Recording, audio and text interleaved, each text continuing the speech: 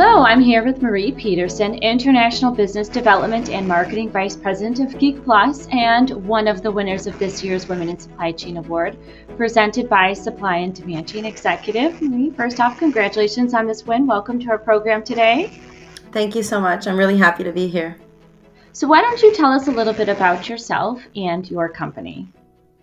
Yes, so I'm Marie Peterson. I oversee, global marketing, and basically I've been accompanying Geekplus in its international expansion for the past 3 years. Geekplus has grown from a robotics startup focusing on logistics to really a global leader in AMR technology. So that's autonomous mobile robots. And what Geekplus does is we create robotic systems for warehouse automation that are going to make logistics more flexible, efficient for retailers, 3PLs, etc. And in the past 3 years that I've been there, we've successfully grown in over 30 countries and set up offices throughout the US and Europe. So it's been a very exciting 3 years.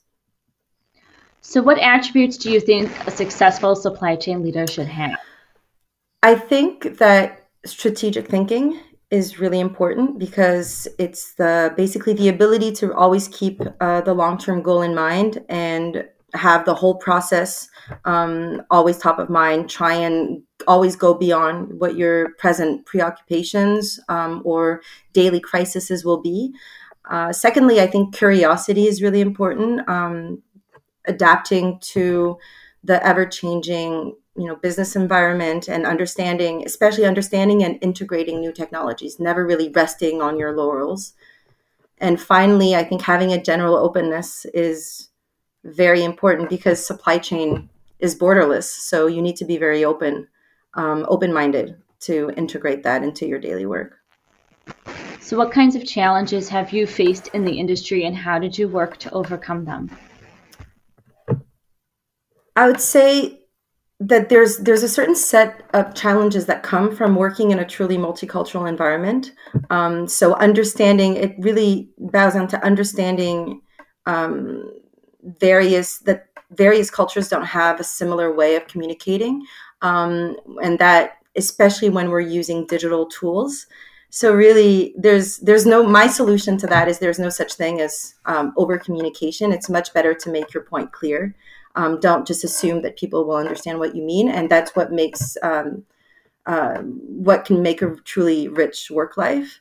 And also, being in a very fast-growing business is both thrilling and can threaten to be overwhelming sometimes. So it's really important to keep setting very clear, achievable goals and understanding that everything is built step by step. And what is it like being a woman in a traditionally male-dominated industry? It's something that I often forget until I see a picture of an event or a meeting I was at and realize that I was the only woman there, or one of very few women.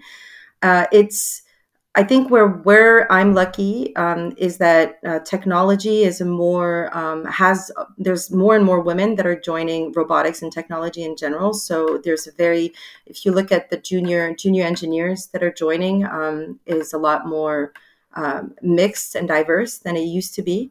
But I definitely hope that more women will be excited about supply chain. And why do you think more women should be involved in the industry? And how can we work with companies to recruit and retain more of these talented women? Well, in my experience, women in our industry tend to be highly strategic, very goal-driven, high drive, and especially a knack for observation and informed opinions that are extremely valuable to have. I believe that featuring, highlighting women's roles across all areas of your company will help recruit junior talents or senior talents and attract more women. It's really putting more of a spotlight on these women in these crucial roles and the roles that and the value that they're bringing to your business. So what advice do you have for those first starting out in the industry? Well, in supply chain, I think it's really important to dare to kind of dream big and know that you can leave your mark on it because the supply chain is moving so much. Also, having, realizing that the industry does move faster than you think. So keeping this eye out on new technologies is super important. And as finally, my main advice would be join a company that's going to support and empower your passion. So how does it feel to be named one of Supply and Demand Chain Executive's top women in supply chain? It's very cool. It's all very exciting. These past 3 years have allowed me to grow so much, and I'm really proud of this achievement, and I'm delighted to be among such a cool group of women. Marie Peterson, International Business Development and Marketing Vice President of Geekplus, and one of the recipients of Supply and Demand Chain Executive's Women in Supply Chain Award. To learn more about Marie, go to stcexec.com.